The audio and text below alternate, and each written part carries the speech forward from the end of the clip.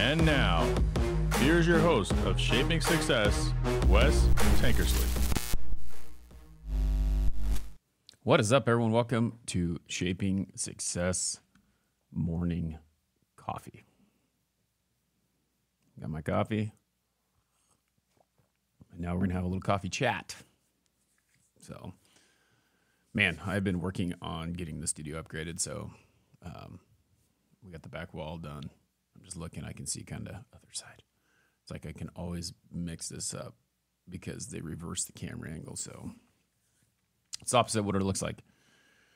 But I'm here to talk morning, daily things that we go through, situations that maybe that I went through or I'm going through or other people are going through in my life. And yeah, what's up, Nikki?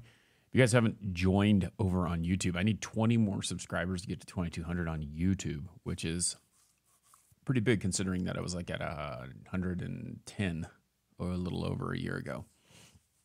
And it's been fun to watch this go. As I was telling you, like as I pull up the podcast stats, because this is just the podcast stats, not the YouTube stats. I'm at 45,100 downloads. I've been doing this for 4 years now. And it's interesting because like on TikTok, which we're live on TikTok now, I wish that Restream, which streams to YouTube, would actually work. It'd be great. As something that, I could stream it over here so that all the conversation can be in one place. But TikTok hasn't figured that out. Supposedly, Instagram has learned how to use Restream, but I just looking and I don't see how to connect it. But all technical things. And although I have a master's degree in educational technology, I don't have a whole lot of skill when it comes to being technological on things. So it is what it is. But I appreciate you guys all hanging out. Jack's over there on TikTok. Thanks for hanging. We do this every morning. And, it's funny. Last night I was talking to a friend of mine, and I just was thinking about a lot of things. I used to be a teacher, and I am now a salesperson. And what I had noticed a lot about this time of year that is very interesting is some people handle it in different ways. Some people love Christmas. Some people, Thanksgiving happens, they got their damn Christmas tree up. Like it seems like it's getting sooner and sooner, right? I've always been a person who is not a big fan of it. Not because bad things going on in life. I don't know. When I was growing up as a child, I got Christmas gifts, right? Like my parents had not a lot. And I got like 3 things, plus on Christmas Day, we got one big thing, right? So like that big thing could be like, one year I got a bike. 1 year I got a baseball glove. 1 year we got a Nintendo to share. So like we'd get like 3 things one night. So like on Christmas Eve is the big thing in my family. Like Christmas Eve is bigger than Christmas Day. We get together, open presents, or when we were little, same thing. We'd open all our presents on Christmas Eve. That was kind of the big thing because Christmas Day we'd go spend it with the family. You wake up in the morning and you open the big gift, right? So, 3 gifts, usually like some clothes, like a pair of pants, a shirt, a sweatshirt, something like that to keep us going. And then, the big thing, the fun thing, we thought, you get a Nintendo, which, that was like 1988, 89, whatever. That was the cool thing, right?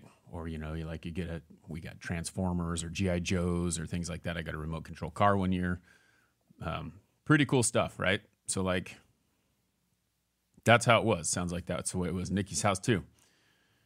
But that was mine, right? Like, and then now as we get older and what I have found with like my parents, they wanted us to go to school. They wanted us to go to college. They wanted us to make more money. They wanted us to be able to give our kids a better life than what we had, which our life wasn't that bad. And I think that's where a lot of things get lost is like 3-4 gifts is not a big thing.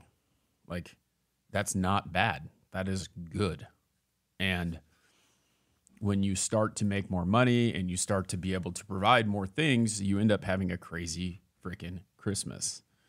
And over 20 something years, like it's just got bigger and bigger. And I think this happens when you have kids. And this may not be your situation, but this is kind of the way it is like this. So I watched my brother with his kids handing out presents like crazy. It's like these kids sit here and like open up a present and then throw it to the side and open up a present, throw it to the side and open up a present, throw it to the side. It's like, oh my gosh, they're not even like grateful. They don't even understand that this cost money. And I struggle with this because I have a real hard time for my daughter to understand what money is and how money works, because she just didn't get it. Even when I've tried those lessons of like, all right, here, you've saved your birthday money for how long, right? And you save that birthday money and you save that birthday money and you save that birthday money. And then next thing you know, you go and you spend it and you get what you want.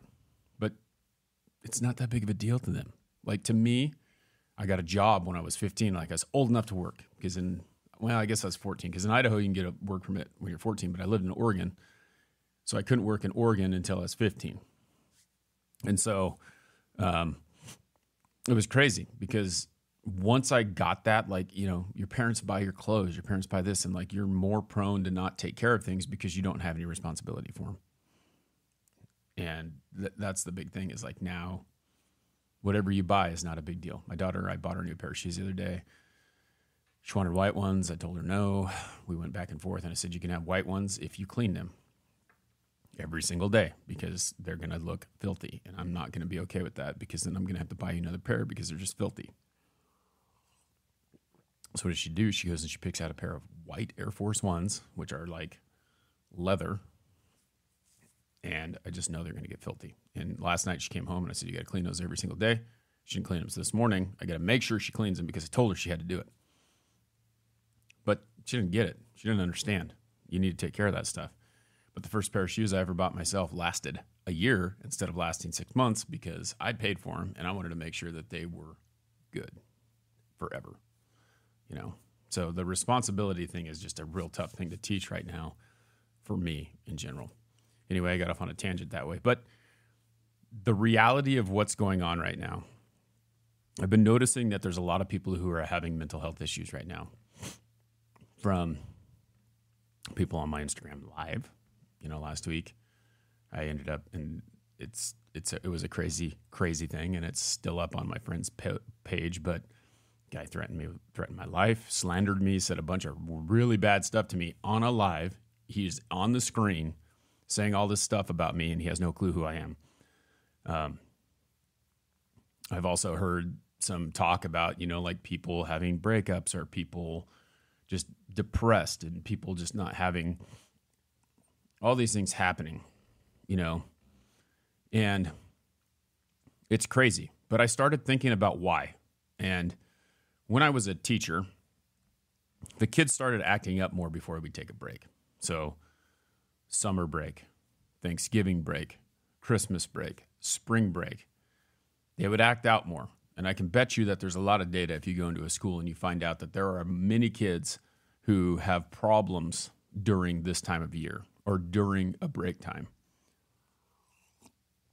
And it's a little bit deeper than what you think it is, because if you don't really think about it, you say, why? Well, the problem is that this is a time where they're supposed to be with their family, right? When they go to school every single day, they have like a security, gosh, now I can't even remember what word I'm looking for, but like they have that, right? Like they have a schedule. They got classes, they got breakfast, they got lunch, they got dinner. Well, they don't have dinner, but they have, like now in schools, they have breakfast, right?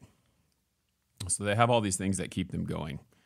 And they go through and they have breakfast, they have class, they have dinner, they have lunch.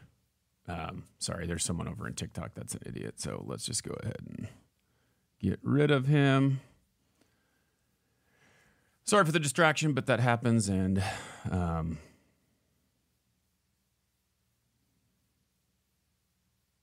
sometimes you just have to get rid of people. So that's what we do.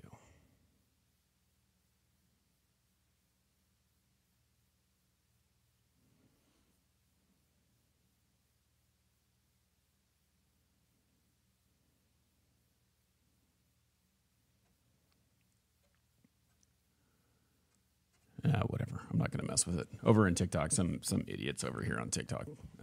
It's no big deal. It happens from time to time. But this is the thing right here. Like someone is trying to grab attention from something because they don't have attention. That's the way that it works. So there you go. Whatever. Who cares? What's up, Frank? How's it going? You know, Frank, you are a moderator. All right. So anyway, no big deal. It is what it is. People are running their mouths over there. And this is what happens, right? Okay. This is part of my conversation. So you have that structure. That's the word that I'm looking for. When you are sitting there and you are going to school, like they have structure. They get on the bus. You know, mom and dad wake them up. They get on the bus. They go have breakfast. They go through school. They go have lunch. And then they go home. And dinner's like the only thing that they have to worry about, right? And then they have to do their homework and all that other stuff. Well, it doesn't happen during Christmas because typically right now in any of these families, both parents are working for the most part. Or if both parents aren't working, there's something at home that doesn't have that structure. You're like, go watch TV, go outside and play, go do this, go do that. Or, you know, maybe they're an abusive family. Maybe there's just things that don't give them that structure that they need every single day. You know, and a lot of parents will send their kid to school and let the teachers take care of that. You're the disciplinarian for the day. They take it as a break to go away. Not a lot, but some, you know. So anyway, that's what happens. That's when these mental health issues develop. Also, like you could be going through like a breakup, or you could be going through maybe you don't like being around your family, but you know that you have to be around your family and you get anxious and you act out and it becomes all about you and you start to notice those things over and over again. So thank you, Frank. So this is the thing, okay? In this situation, maybe this is not you. Maybe that's not, you know, maybe that's not your thing, but you are around those people. And you have to be somewhat understanding, but how understanding can you be? Okay. And that's the thing. You have to start thinking about what those people are doing. What's their motive? And does it, and whether you're going to let it affect you or not. Now, I'm an empath. I probably hang out around a lot of friends who are empaths. Most people, because, you know, you get stuck with people who you are. So like I'm empathetic to whatever is going on in most people's situations. So I get it. Like I understand it. And this is what I tell myself. I tell myself this all the time. You have to be willing to control what you can control, okay? Because we feel what other people feel. A friend of mine's going through something and it's tough, right? Like he's having a hard time with his situation. And I feel it. I've been through it. You know, I've worked through it myself. But I can also understand why he feels the way he feels. Okay. So with that, then that becomes, well, this becomes my problem because it's his problem. Right. But the reality of this is that you cannot control the reaction that a person has. You cannot control what they're going through, but you can control how you react to it. And again, I know that that's hard. I know that it's a tough thing because I do the same thing. Like there's so many things that, you know, like I'm going to go to my situation. Like I'm sitting here, someone's selling their house, right? Like, so I was trying to sell my house and then I decided not to, but you start thinking about why, and then what are those feelings coming from? And then you see someone else going through the same thing and you feel really bad for them because you know what it is and all that. So I don't know. I'm having a hard time talking about it because I don't want to talk about certain people because there is a lot of these things that go on in my life, but I try to really just go, they're going to be okay. I'm going to be okay. What can I do to make my situation better? Okay. And sometimes what that means is you either need to distance yourself from that person because that person is making you feel bad about yourself, or you need to help in a way that you can, but you can't fix the way that they feel. Oh, it happens, man. How can you hate on the West? It happens, man. here's the deal.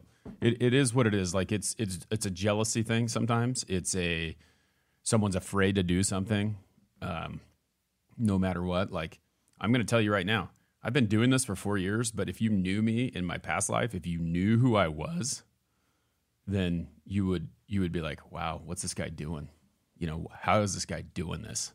Because I used to make fun of people who do this. So that's a whole nother style. What is up, Silly Goose in the house over on TikTok? We got a good group over here in TikTok as well. I do want to tell you guys, like I said in the beginning, I need 20 more subscribers on YouTube. So if you can hit that link in my bio and go subscribe to my YouTube, that'd be awesome because I get 2,200. But I pulled up some quotes here about controlling what you can control. Agreed, Frank. This is one of the things that I say too. It's like the past is the past. The lessons that you learn from the past.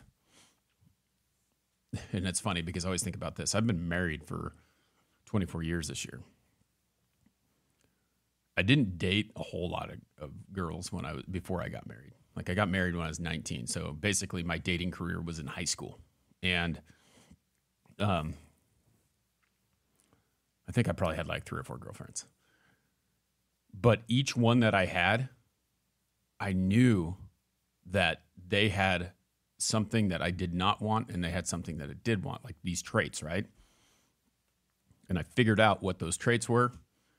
And every relationship I had, I just on to the next one. And then, like I said, it was like 4 or 5. On to the next one until I finally found the person that met all these traits that I wanted. So like you're singling it, you're just pushing it down until you get to where you want and you find the one. It's weird, but that's how I think about it.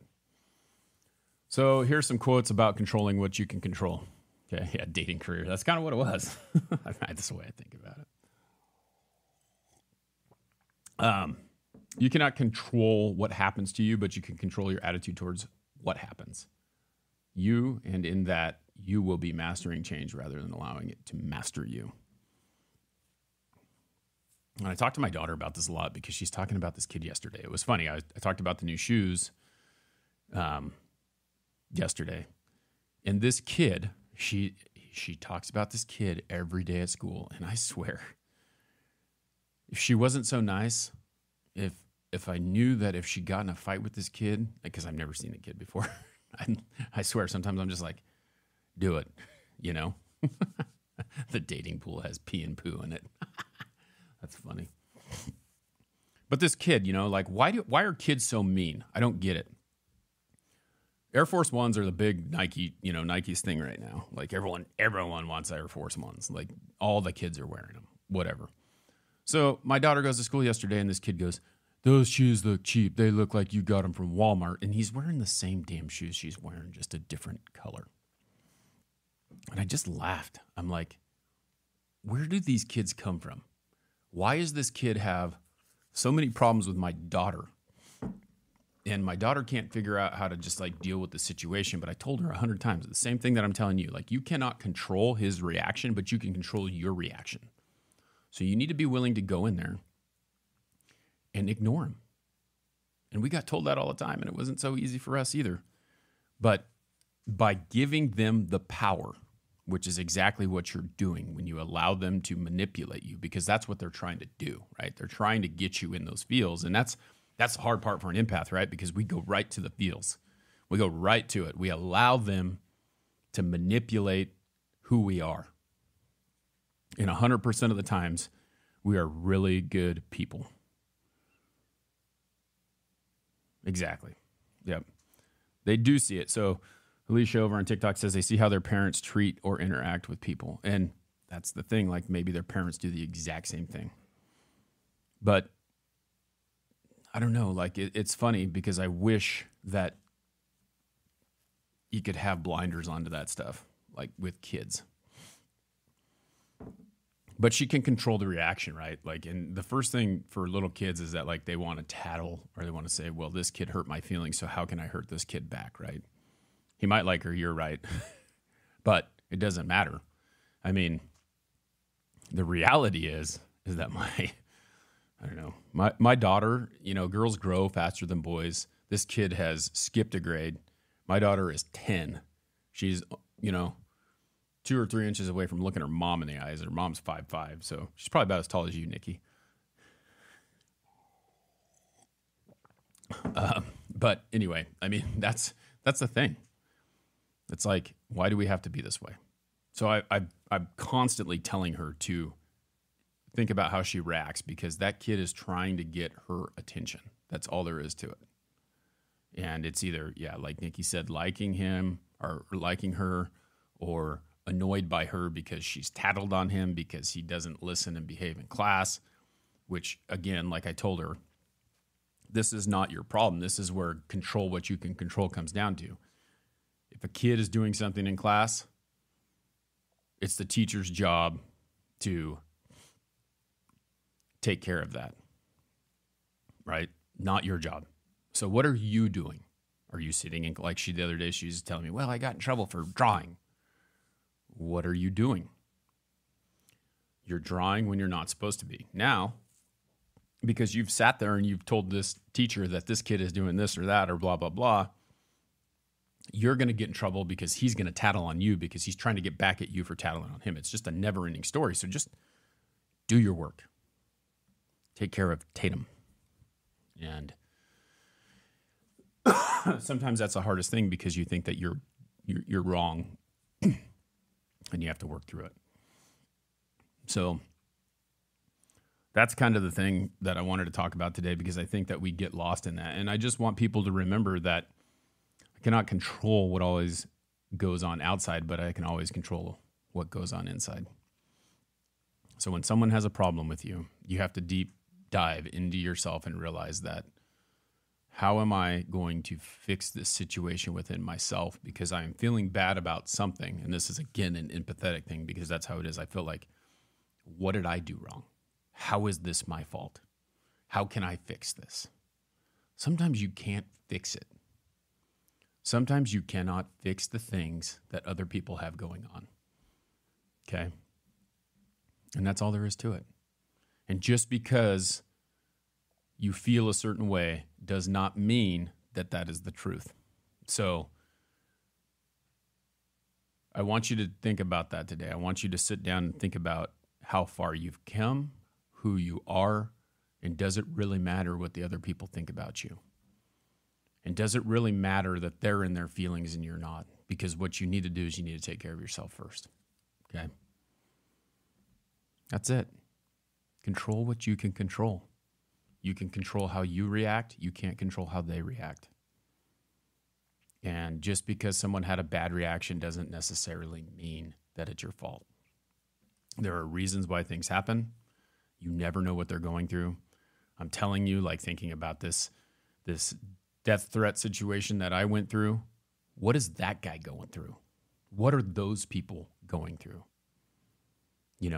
Maybe they've been divorced and they're having a hard time because it's Christmas time and they don't have anyone to hang out with at Christmas. Even though it may be their own fault, they still feel that way because they don't know how to handle that situation. Maybe their grandmother or grandfather died at this time and they're dealing with that and they have a hard time dealing with that situation. There's so many things that can trigger people at certain times of the year and you just don't know what it is. But that's not your fault. So, again, control what you can control. That's it. That's what I got. And, again, thank you for hanging out with me. We got a Patreon supporter, Nikki, in the house. She's here every single morning. She's a moderator. Frank, thanks for hanging out. I know that it's a little early on your end. But we're going to keep on moving forward. Tomorrow, I'm going to go live. I'm going to do it.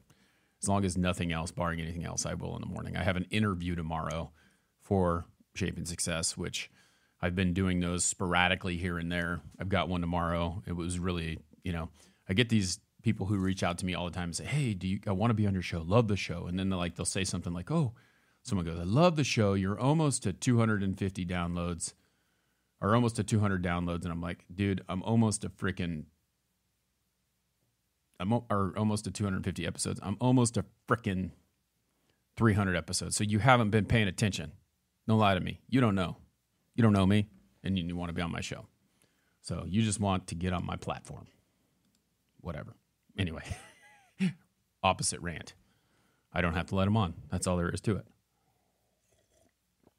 So go out there today, bust it down. We will be doing morning coffee tomorrow. Control what you can control. And remember that you are in charge of you. Nikki, thanks for being a Patreon. Frank, thanks for hanging out. We've got a lot of people in the chat room who have been in and out. It's pretty cool. Someone's been tapping the screen. Multiple people have been tapping the screen. Until next time, I challenge you to find the ship of your success.